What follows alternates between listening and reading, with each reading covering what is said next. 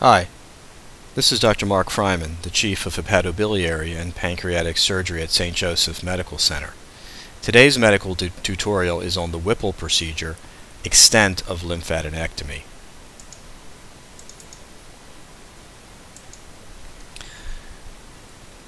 It is important to first understand the different lymph node stations of the pancreas. Essentially, there are anterior pancreatico-duodenal nodes, which lie along the anterior border of the pancreas and duodenum, and then there's posterior ones which lie underneath. This is the first station. The second station nodes are along the common hepatic artery,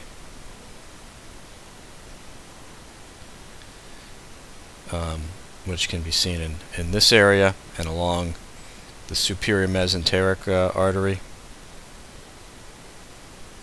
So these are second station nodes along with hepatoduodenal nodes. This is the common bile duct.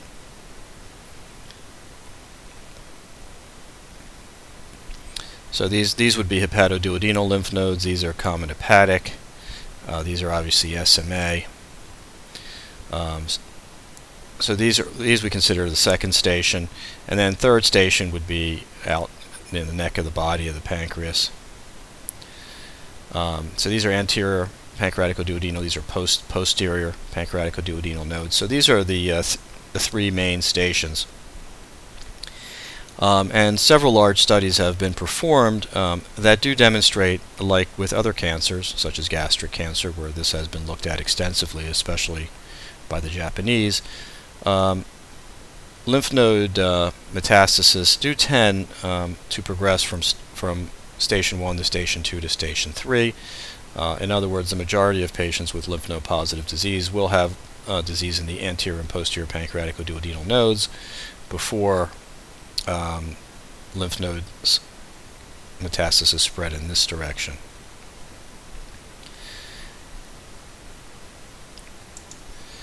So the area of interest, and there are 4 randomized trials now that have looked at this, is the retroperitoneal lymph nodes.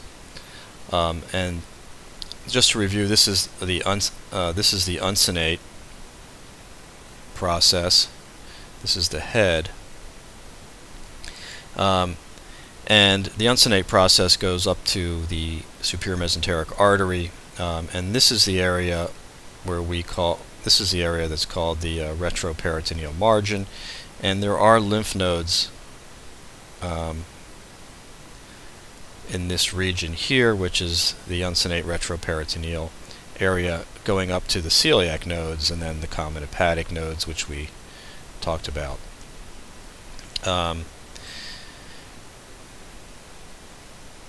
So there clearly are situations where these nodes, I think, may be positive when common hepatic nodes or hepatoduodenal nodes may be negative. The question is, does removing these nodes prolong survival, or do they just help prognostically? The area of interest, however, is especially when there are cancers of the uncinate process in this region. It is conceivable that these lymph nodes may become positive sooner than anterior and posterior hepatoduodenal nodes.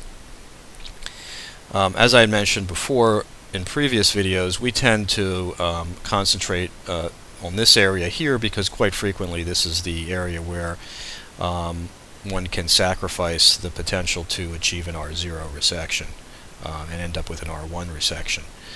We adopted doing the superior mesenteric artery approach first when we began doing more vein resections,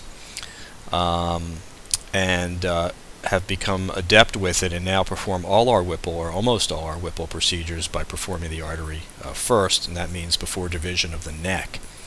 So we isolate the superior mesenteric artery at the takeoff of the aorta and below the neck of the pancreas, take the inferior pancreatico-duodenal vessels first, and completely skeletonize the SMA, allowing access to this retroperitoneal lymph node packet.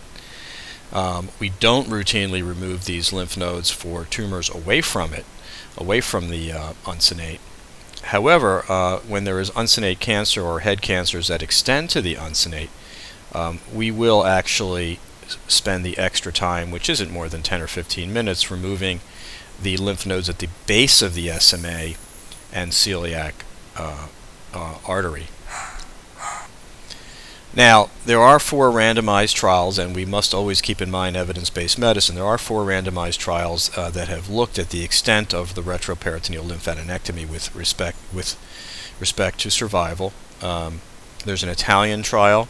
There's a large trial from Hopkins by Dr. Charlie Yeo that was has the largest number of patients. There's a Mayo Clinic trial.